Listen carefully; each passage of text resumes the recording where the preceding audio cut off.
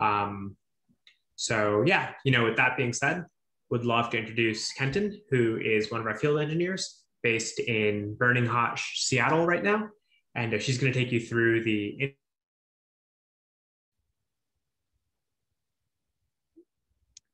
thanks, Raj. Yeah, so hi, everybody.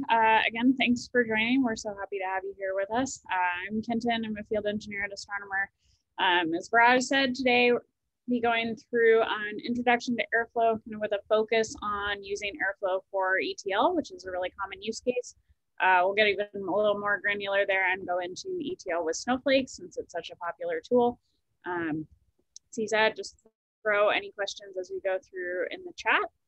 And with that, I will dive right in. So I'd imagine there are some people who are familiar with Airflow at least a little bit here, maybe more interested in the Snowflake side. But as we said, we are going to start just with an introduction. So I'll run through some slides, kind of going through the core components and concepts within Airflow for anybody who's less familiar, or if you just need a refresher, if you haven't been working with Airflow a lot lately. From there, we'll kind of dive into a demo of actually using Airflow for ETL with Snowflake. We'll leave plenty of time at the end for just general Q&A on Airflow introduction or topics like that. Again, if there isn't a time during the presentation for those questions. So with that, I'll dive right in and just give a bit of an overview, again, just in case anybody here is on the very new side with Airflow and is less familiar with it as a tool. Airflow was originally developed inside of Airbnb. It's obviously since been open source, so it's now a top-level Apache Software Foundation project.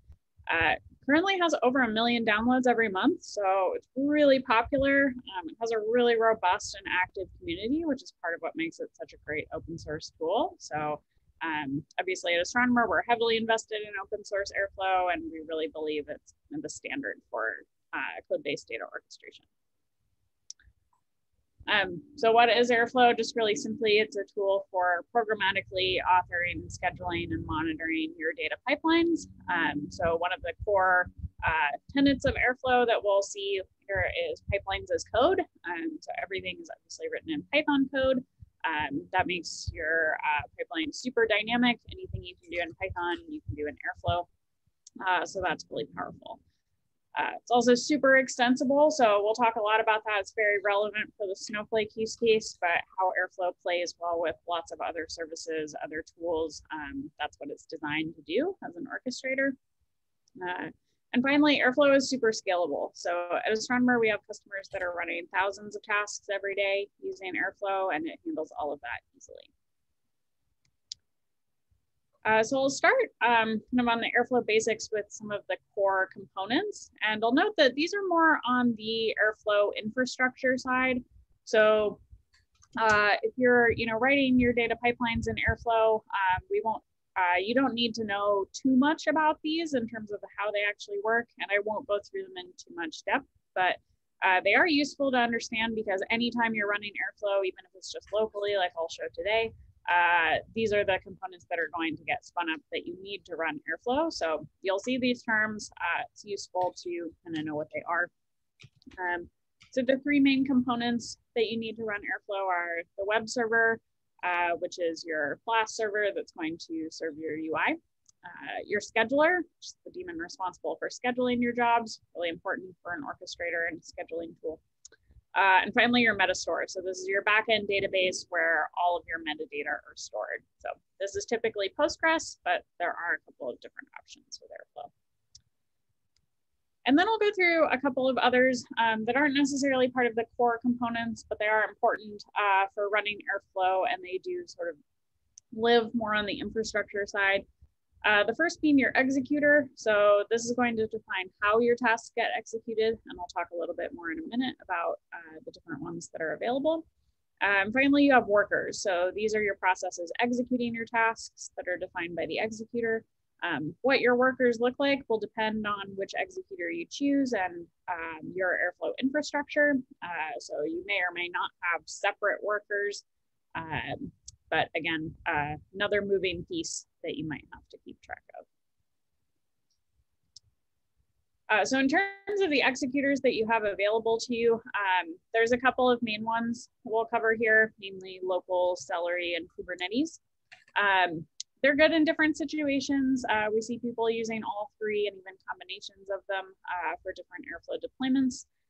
Local, which I'll be using today to obviously run on my local machine, is good for local and development environments. In that case, all of your tasks run along with your scheduler. So in the same pod as your scheduler, if you're running in a Dockerized setup, which is how we do things at Astronomer. So that's, again, great for local work or development environments where you want sort of lower overhead in terms of cost and infrastructure. Definitely not as scalable, obviously. If you are looking in production and looking to scale out, you would want to look to either Celery or Kubernetes. Again, both are really great in different situations. Celery tends to be better for if you have a high volume of shorter running tasks. With Celery, you have workers that are sitting there ready to go when your tasks spin up. The Kubernetes executor is going to spin up a Kubernetes pod for each different task. So they're really great for auto scaling and task level configuration. There's also no downtime with Kubernetes executor if you're making deployments or changes to your Airflow environment. So if you have long running tasks that require a lot of CPU or memory, maybe you're training a machine learning model, something like that, that can be a good choice. So next, I'm going to dive into the core concepts of Airflow. So these are going to be more related to actually writing your DAGs or your data pipelines within Airflow. The three that I'll go through are, again, your DAG. So that's the highest level concept within Airflow. It stands for Directed Acyclic Graph. Tasks, which are the nodes within that DAG that actually define a unit of work. And finally, your operators, which are the task template. So I'll go through each of these in detail. Again, first is your DAG, which represents your data pipeline. It's the highest level of unit within Airflow. It is a collection of either one or many tasks. So you can think of each task as like a node in that graph. And your DAG is just going to define how those tasks will be run. So the order, you can define any dependencies, any rules for running them. We'll also define when tasks get run. So start date, schedule interval. The only rules for a DAG are that your tasks flow in one direction and have no loops, so hence directed and acyclic. So this example on the top here is valid with a couple of simple dependencies between your tasks. Something like this on the bottom would be invalid because you have T1 is dependent on a task that comes after it, T4. So that could create an infinite loop in your code, which is obviously bad. You don't want that. So you can't do something like that. But otherwise, you're free to define your DAG in whatever way makes sense for your use case. So the next, drilling down kind of one level deeper, the next concept is a task. So again, this is a unit of work within your DAG. It's Airflow's basic unit of execution. You can have dependencies between your tasks. So defining things upstream of another task or downstream of another task, such as in this example. When you actually run your DAG, you will get a task instance for each task. So that's a specific run of that task. So a DAG, for a task, for a point in time, that's your task instance. That's another term that you'll probably see come up. And then the last kind of core concept is an operator. So this is going to determine what gets done by each of those tasks. So you can think of it as kind of like a wrapper around each task, as like shown in this diagram. That's going to, again, define how your task is run or what it does, and abstract away a lot of the code that you would otherwise have to write yourself. So there are a couple of main types of operators, which are going to run once with a defined unit of action. So that might be something like run a Python function using the Python operator, or run a bash script using the bash operator. Or they might do more complicated things like stuff we'll talk about today, like transfer data from S3 to Snowflake using the S3 to Snowflake transfer operator. The other type that I'll mention here is sensors. So rather than just doing a unit of work, sensors will wait for some external condition to be satisfied. So that might be looking for a particular status of another task within Airflow. That could be looking for a file to land in S3, something like that. Sensors are a great way to make your DAGs more kind of event-driven. Airflow is a batch scheduling tool, but it can be made more dynamic if you don't have, pipelines that run on a particular schedule. Sensors can be a great way to implement that. And then the next thing I'll cover kind of related to operators are Airflow providers. So providers are separate packages. They're distinct from the core Airflow distribution as of Airflow 2.0. They're often maintained by the community and the maintainers of the actual tools that they're supporting. So these packages will likely contain hooks and operators or sensors to interact with some external system. So we'll talk in depth today about the Snowflake provider, which is obviously a provider package used to have Airflow interact with Snowflake. There are many others for most of the common data-related services out there.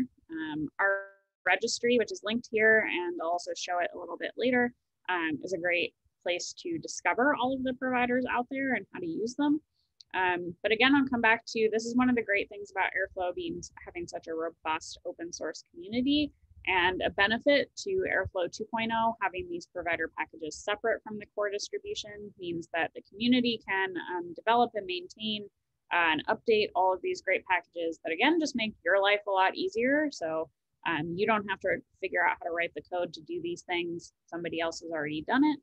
And because they're separate from the core distribution in Airflow 2.0, they can be maintained much more regularly, and you can update them kind of at any point without having to update your core Airflow instance, which is really useful. So kind of combining all of those concepts, this is just to show, kind of highlight the flexibility of having your data pipelines in code with Airflow and using those provider packages to interact with external services. You can have a pipeline that's really complicated, as you can see here, and interacts with all sorts of different services, and you can implement this without really a lot of code. And when a new business requirement comes up, it's pretty easy to add that in. You can just, add in a new operator to your DAG, set your dependencies, and you're off and running. So with that, I'll hop into the demo so we can actually see some of this in practice. For that, I'm not going to spend too much time talking about actually running Airflow in this demo, but I will add that if anybody has questions about how to do that, we're happy to address them during the Q&A, or we're always happy to talk more about how to run Airflow. That's our bread and butter at Astronomer, obviously. But for this example, I'm just going to run Airflow locally using the Astronomer CLI. Our CLI is free, it's open source, it's available for anybody to use. It's the easiest way to get Airflow up and running locally. We do so using Docker. That's the only prerequisite for you to use it. To do that, I can just do astrodev init to initialize a project. I've already done that in this directory. So what that's going to do is it's going to create me a Docker file used to run, again, Airflow in a Dockerized setup, as well as supporting folder structure and files for me to add my DAGs and any dependencies. So we'll look in depth at kind of what one of those projects looks like in just a minute. But from there, I can do astrodev start, which is going to spin me up a couple of containers. I've actually already done that in this case. You might have heard me talking, Seattle is really, really hot right now, and Docker requires a lot of CPU, so I wanted to make sure everything was good and running before this started. But if I do a Docker PS, you can see that I have 3 containers up and running here. Again, these are going to correspond to those core components that I talked about earlier, your scheduler, web server, and excuse me, the opposite this one's the web server, scheduler, and Postgres database for the Metastore. So I have all of those up and running. If I pop back over to my browser here, navigate to my local host, you can see here I have Airflow up and running. I am running Airflow 2.0, so I'll kind of walk through the UI a little bit for anybody who's less familiar with Airflow, just so you can get a sense of what's going on here. But just note that if you are using an older version of Airflow, you might not have all of this Airflow functionality because 2.0 had quite a few UI updates that are really nice. So on the homepage here, this is going to show me kind of a list of all of my DAGs. So again, each one of these is a data pipeline. They correspond to a Python file. I'll look through in just a second. I'm going to start on this example DAG before I dive into the Snowflake specific use case. I will get there in just a minute, I promise. But before I do, again, just want to highlight some of the functionality here within the UI. So for each of my DAGs, I have a couple of views that are going to be useful to me. The one I'll start with is the graph view. So this is exactly like what it sounds like. It's going to show me a graphical overview of my DAG. This is really useful for learning kind of what's going on in any given DAG, what tasks you have, and how the dependencies are. When I'm developing DAGs, I use this view to ensure that I'm setting the dependencies correctly in the code. Obviously, in this case, they're pretty simple, but you can imagine they could get really complex for a real world use case. And this is a great way, especially working locally, to figure out if things are laid out the way you think they should be. Other view that's interesting here is the tree view. So again, this is also going to show me kind of a layout of my DAG and all of the tasks, but importantly, it will also show an overview of all of my recent DAG runs. Each of these boxes represents a task instance, and they are obviously color-coded to show the status. So in this particular case, they were all successful, but if there were any failures or skipped tasks, etc., I would see those show up here. Also point out the code view here and kind of walk through this a little bit for the example DAG. So within Airflow, you can't actually edit the code from the UI here, but it is a really useful way to look at the code. So either if you don't have access to kind of the underlying DAG code and you want to know sort of what's going on within the DAG, this can be a great place to look. It's also helpful when you're developing to look to make sure that your updates are being brought in, so you can check and make sure that the code that Airflow thinks it has for that DAG is what you expected. For this particular DAG, again, this is just kind of a simple example, but I have all of my imports here at the top. So again, I'm importing all of my various operators. I have a Python function that I'm defining that's going to get called by my Python operator. I then have some default arguments that are applied to all of my different tasks. So Airflow has a lot of different configurations. It's super flexible in how you set up how your tasks and your DAGs get run. I won't go through all of them in detail today, but again, we're happy to answer any questions about anything specific that people are wondering about. And then finally, I'm actually instantiating my DAG itself. So again, this is going to pass in my default arguments as well as give my DAG a name, set a schedule interval, any other information that I want to set at the DAG level for how this DAG is going to behave, I can set here. And then I'm going to define all of my tasks. So again, each task is going to be wrapped by an operator. So you tell Airflow you want to create a new task by instantiating an operator and then providing it with any information that that operator might need. So you can see in the case of a dummy operator, there's obviously no information. It's not actually doing anything. In the case of a bash operator, you can pass in a bash command or a Python operator. You can pass in your Python callable. The final thing I'll note here on this example DAG is this loop. So we are generating these Python operators dynamically. So again, you have kind of the power of Python behind you when you're working with Airflow. So you don't necessarily have to follow this exact script where you define each operator. If you need to define your tasks dynamically, this is one way in which you can do so.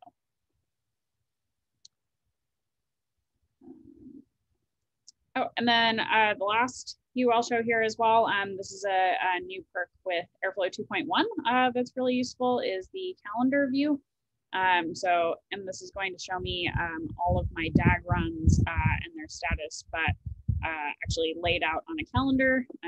It's not all that interesting on this particular DAG because I've just run it manually, but you can imagine if you have more real world use cases where you're running things on a certain schedule, maybe those are on a business schedule, and you're running things on only weekdays or things like that. You can see that easily here. So from there, I'm going to go ahead and dive into the Snowflake specific ETL case and talk more about that. For that, I'm going to be using this COVID data S3 to Snowflake DAG. And actually, before I talk about it in the UI, I'm going to hop over to my code editor and show it here. So again, this is in that directory that I initialized my astronomer project. I have a DAGs folder that you can see has these 5 different tags in it. Those are corresponding to the ones that we were looking at in the UI. So again, the COVID to Snowflake DAG is the one that I'm going to go through here. I'll note that in order to use this, so again, the Snowflake is a provider package within Airflow. So I have to install that package separately. So again, it's separate from the core Airflow distribution. In this particular case, I've added it to my requirements.txt file, so it will get installed for me. You can do this in different ways depending on your Airflow infrastructure setup, but at the end of the day, they're just Python packages that you would pip install. Actually, before I go through that in too much depth, I'll also highlight the astronomer registry that I talked about earlier.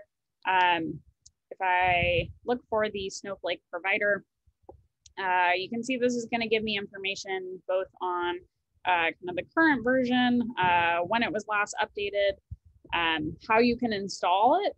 So again, this is what I'm doing in my requirements.txt, but you could also pip install.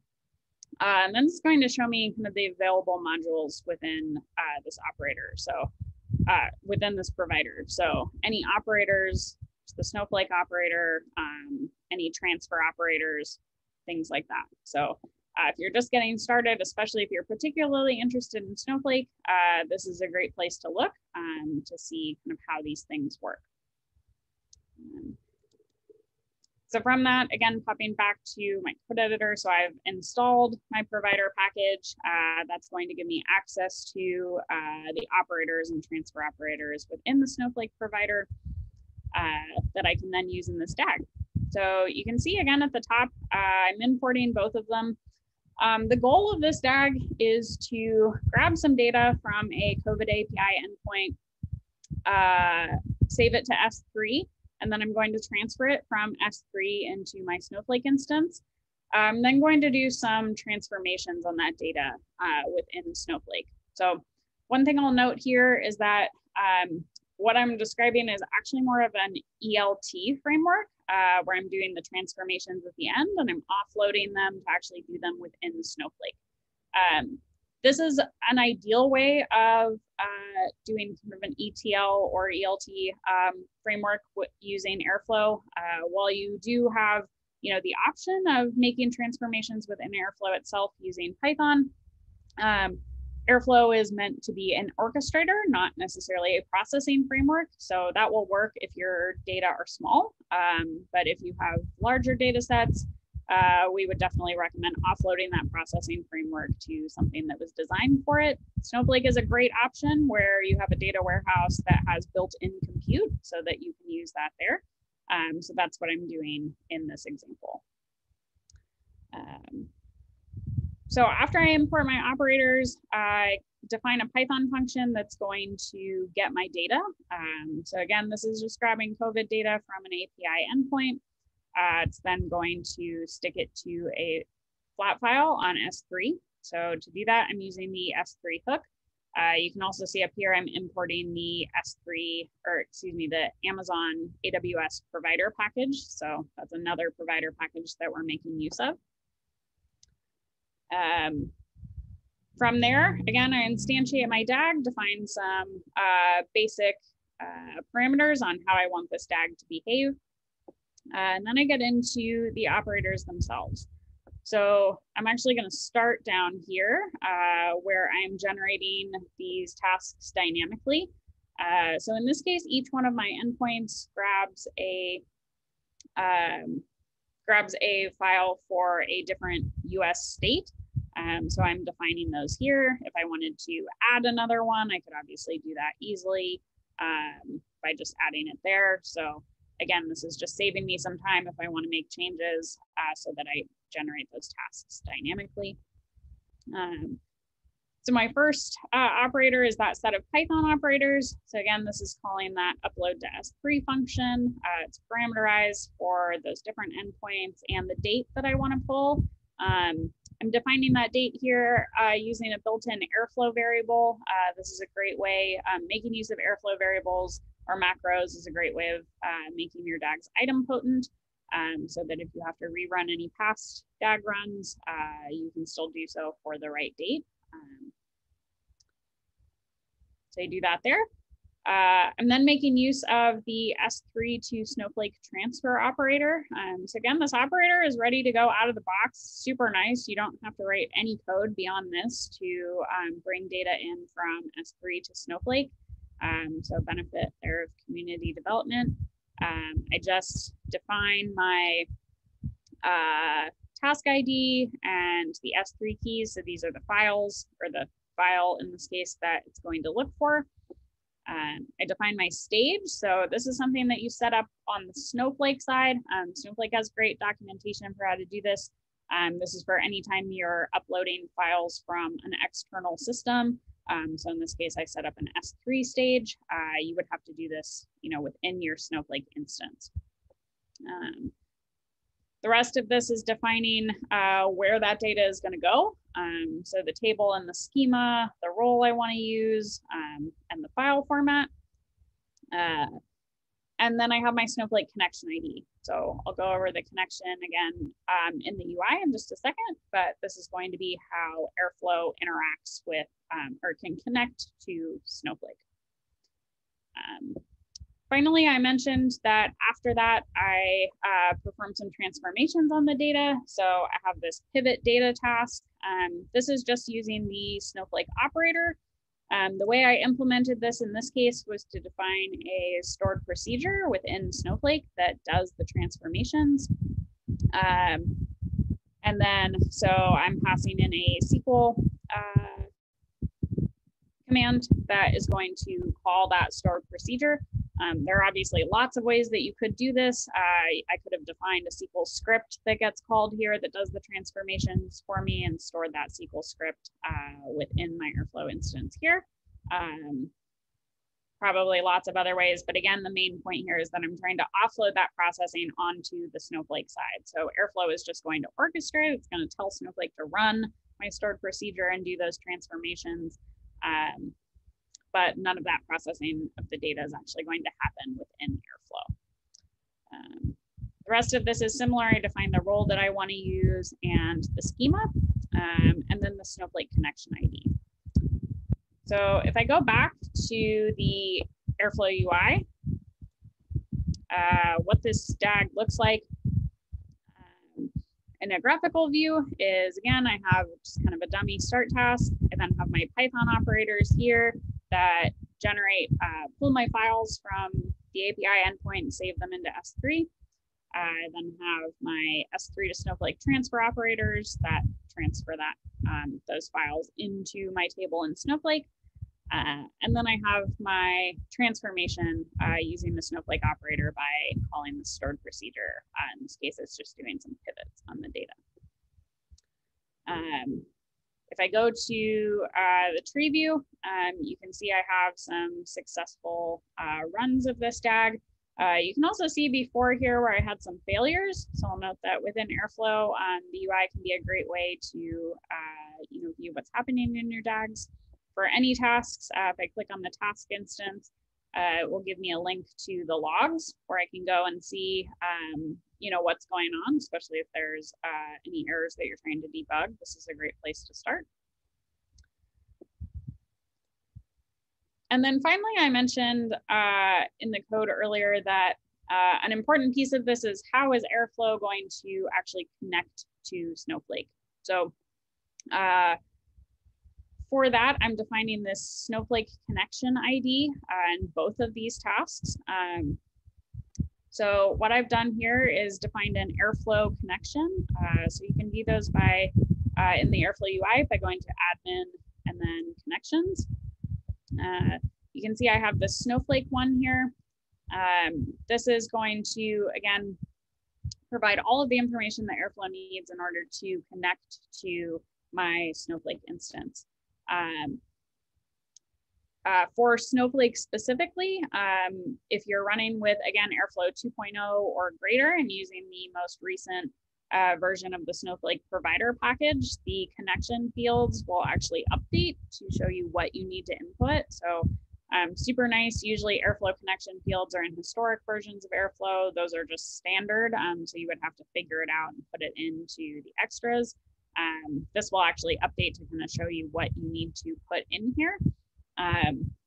So the main pieces are, again, your host. So you're going to have some sort of host domain for your Snowflake instance. You'll need your schema as well as credentials for that. So login and password. You'll need your Snowflake account, and then other information, again, that you can put in, like the database you want to connect to, the warehouse, the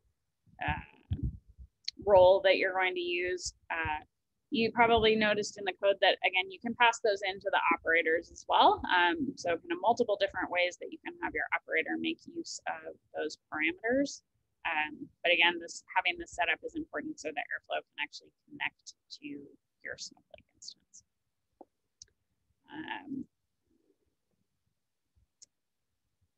So from there, I can go ahead and run this just to show watching something in the UI. Again, if anybody has not upgraded to Airflow 2.0 but is already using Airflow, I highly recommend doing so for lots of reasons, but one of them being that this auto update feature is really nice. You can watch things as they're going through. I used to be one of those people that would sit and just click the refresh button over and over again, waiting for a tag to finish. So you don't have to do that anymore. You can just sit and watch. But you can see that's now gone through and loaded all of my data into Snowflake. If I wanted to actually look at the Snowflake instance, this is what the data looks like. So here's my state data table. And you can see I have all of this data in there for different states. And then I have another table that contains the pivoted data. So again, using that ELT framework, pretty easy to set up within Airflow, making use of that provider package. I'll kind of pause there. It seems like there might be questions that folks have thrown in the chat. Kenton, that was amazing. I got a couple questions for you that we'll feed you as they've been coming in. So first question is, what's the difference between Airflow's UI and Astronomer, the variables in Airflow and the variables in Astronomer?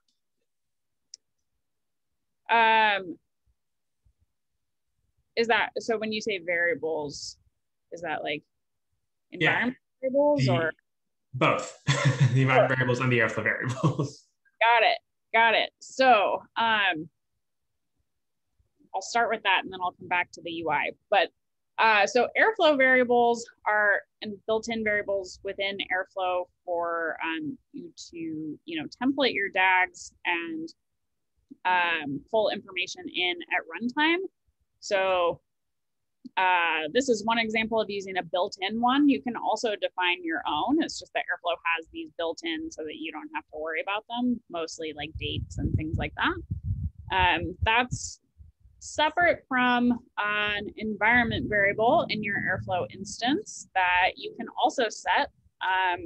They're kind of used for different things. Environment variables are typically used to control your Airflow configuration, or they can be used to set things like connections. So you saw me go over the Snowflake connection.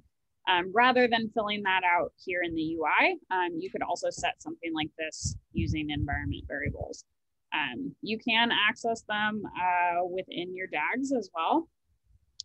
So just kind of a couple of different ways of getting it, sort of different things.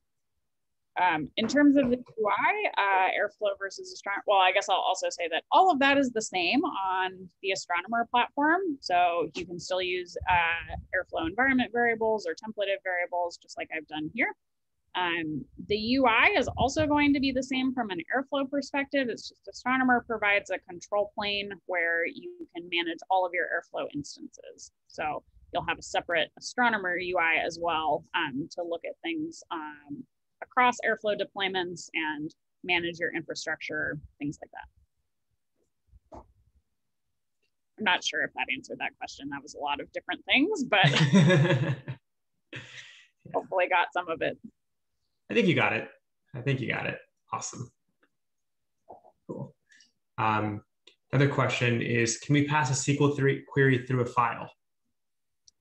Yes, absolutely. I actually have an example of that just to show you. And I will also say that in general, as a best practice, I would actually even recommend passing it through a file as opposed to what I did here. Obviously, if you just have one line of SQL, probably doesn't matter that much, but your DAG is going to be a lot cleaner if you pass it in through a separate file. As an example of that, I have this other DAG called param query.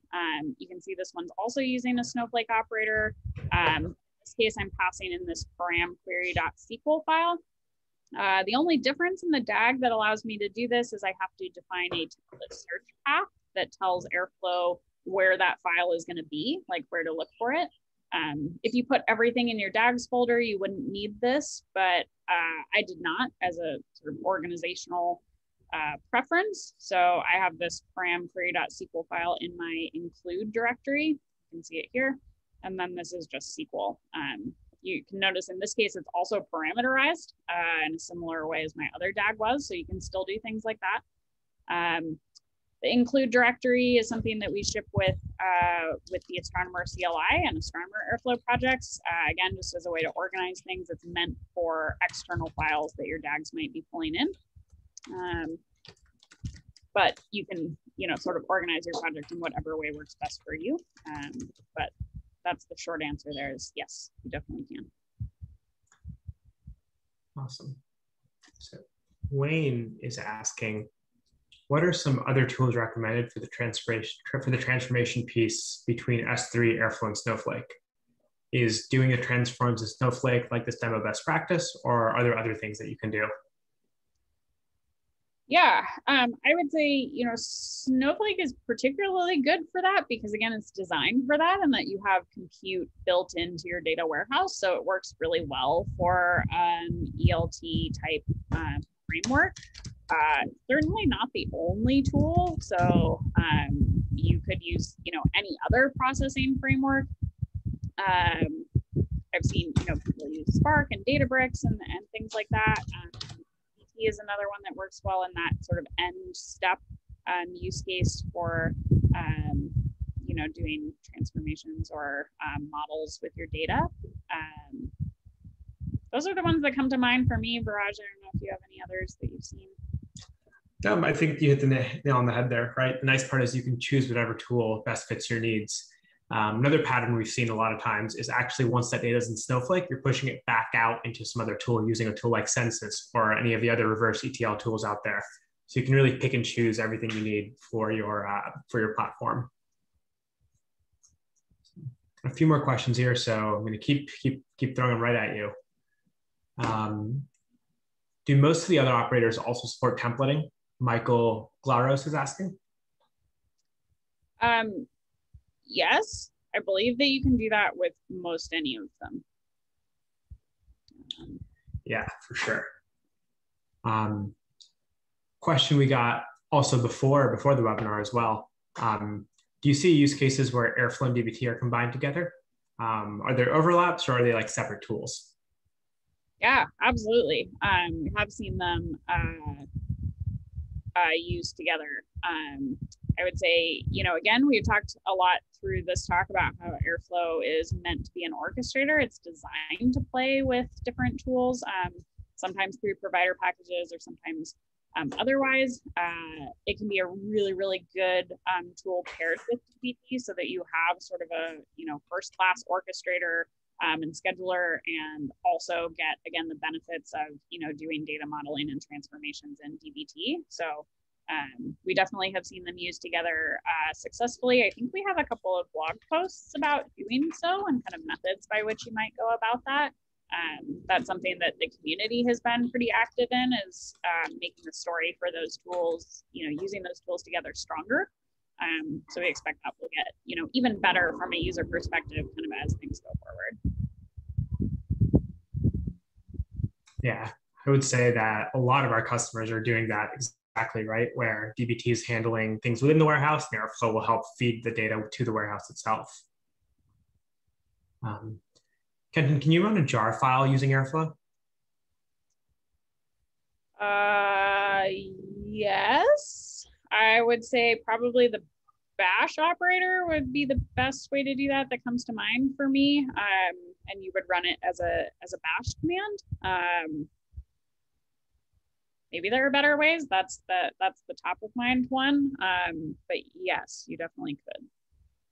Yeah, our customers usually do that, or they'll use like the Kubernetes pod operator and just run a separate pod for that jar file. Sure. Yeah. Cool. Let's see here. There's a couple questions to choose from here. Cool.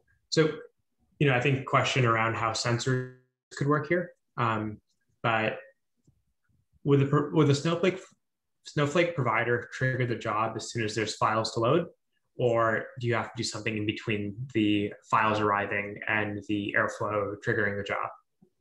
Molly's asking that question. Yeah, that's a great question. And just like you said, Raj, I think a really good opportunity for sensors. That's exactly what they're designed for. Depending on where, so in this particular use case, there is an S3 file sensor that will specifically watch an S3 bucket for files to arrive and then trigger, move on to the rest of the tasks in your DAG. So for this very specific use case, that would work really well.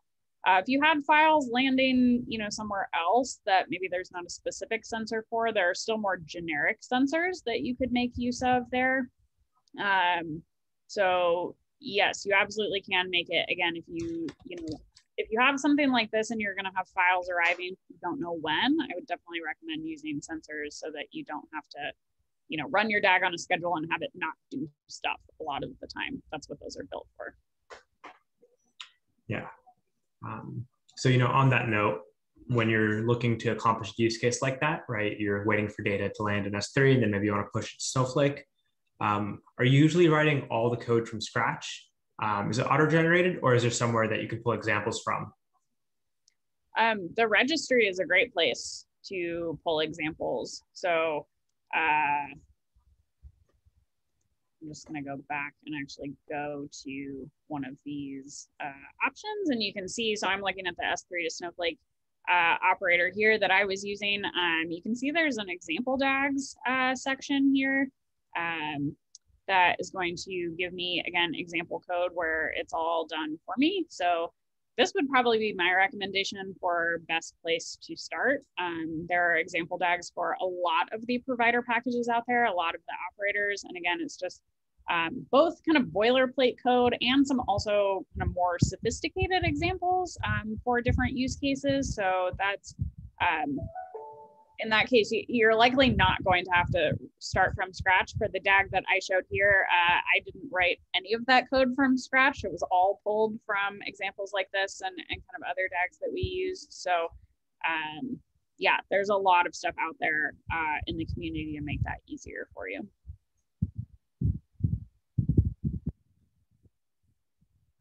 I love all the example DAGs in the registry. It makes any new workflow so much easier.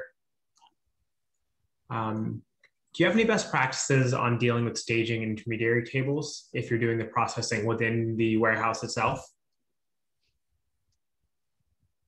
That's a good question. That's going back to my data engineering days as opposed to specifically Airflow. I think staging tables can be really useful, both just for recovery purposes and for, helping design like item potent DAGs.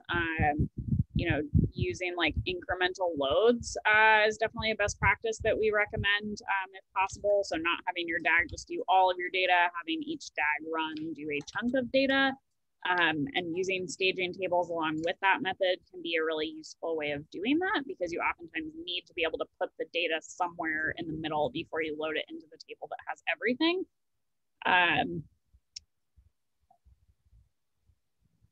Yeah, I'm not sure if that's helpful. Just I would recommend using them. I think they're really useful in a lot of use cases, and I in my past life, pre-Starmer, used them a lot myself when doing data engineering for clients. So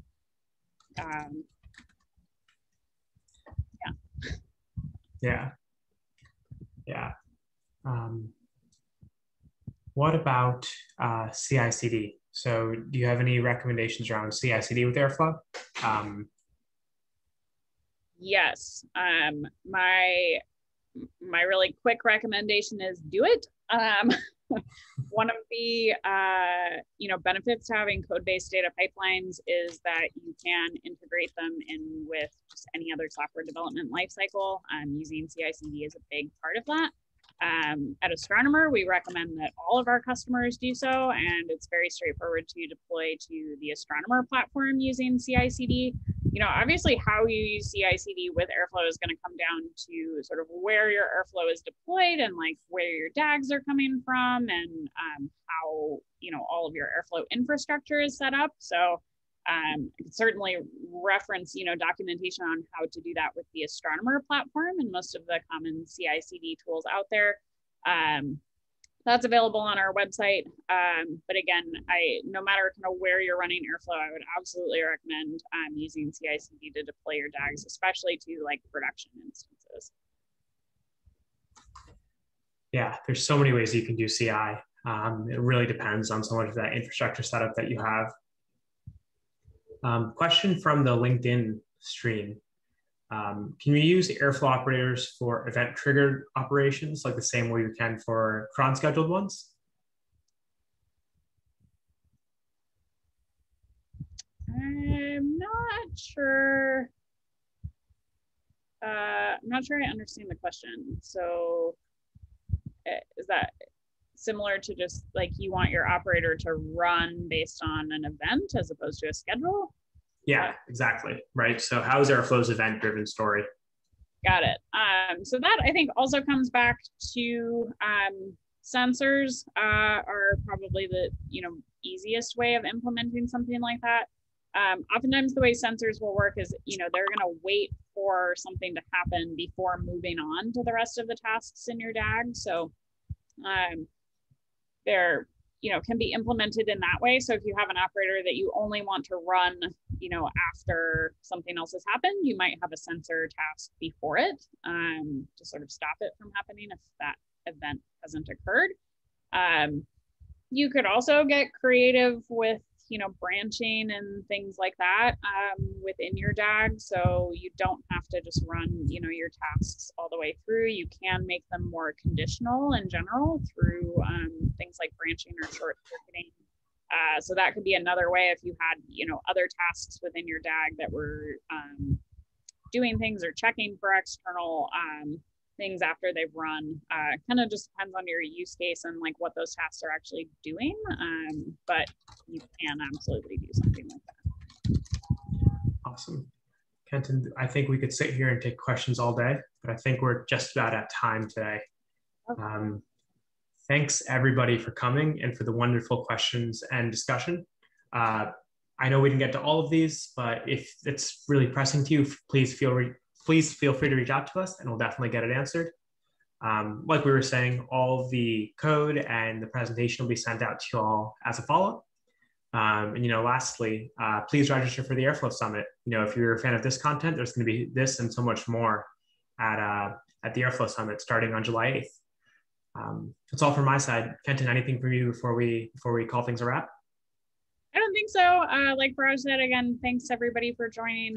We love having these conversations and having such a vibrant community out there with lots of engagement. So that's really great to see. And yeah, I was also just going to reiterate, register for the Airflow Summit. I'm really excited. Shameless self plug. I will be speaking, and I'm excited about that too. So there are tons of other good talks. I really wish I could join all of them. And they're in lots of different time zones as well, so that no matter where you are, there will be something that you can tune into. All righty. Thanks, everyone. We will see you next time.